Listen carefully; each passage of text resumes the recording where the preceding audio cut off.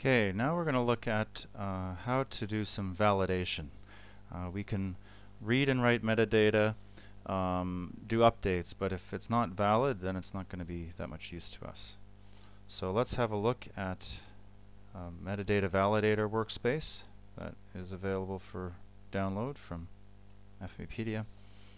And you can see that there's the data flow for validation. We need a creator to kick off the process. Now this XML validator transformer is the key to the whole process, and you can see that the input is an XML file. It's a published parameter, so we can use it as a tool. Anybody can run it, even if they don't know much about FME. And you can see the first validator only validates syntax, because there's not much point in validating schema if it's bad syntax. So that'll help narrow down the problem, if there are any.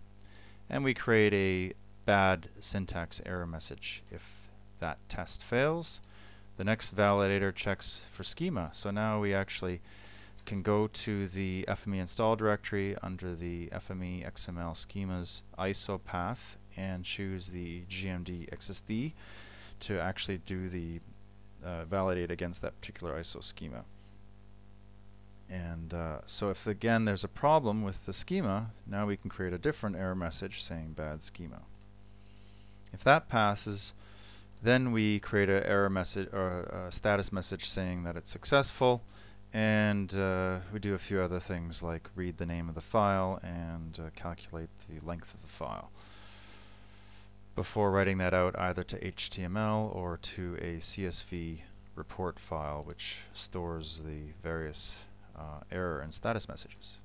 So let's go ahead and run this and see what happens. I got to run with prompt because I want to choose which file to process. So the first one we'll do is process the bad syntax. Open that and run it. And if we go to the output directory, by the time we get there, it should update. Okay, yeah, that's the current timestamp.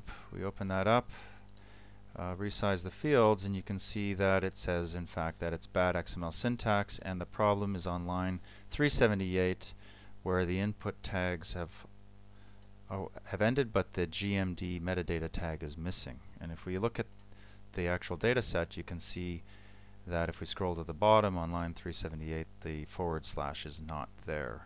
So to fix that, we would just have to add the /. Now, there are other ways we can run this. We could also publish it to FME server so that anybody who has access to a web browser can go ahead and evaluate their XML metadata without having to have FME installed.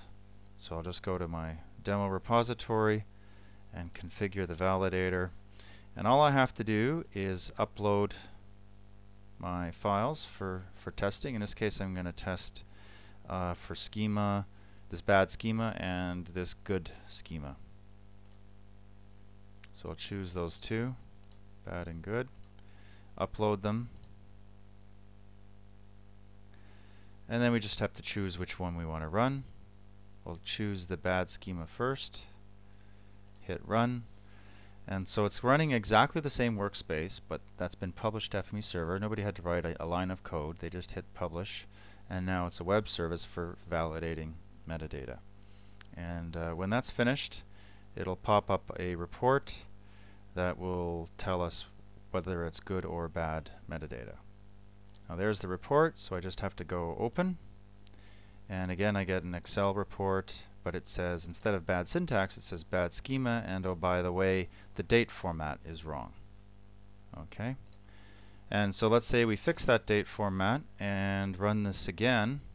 We can choose the good file, which has the correct date format, and go OK, run. It'll run exactly the same workspace, but this time both the syntax and the schema validators should pass. And lo and behold, here we go. Here's the output.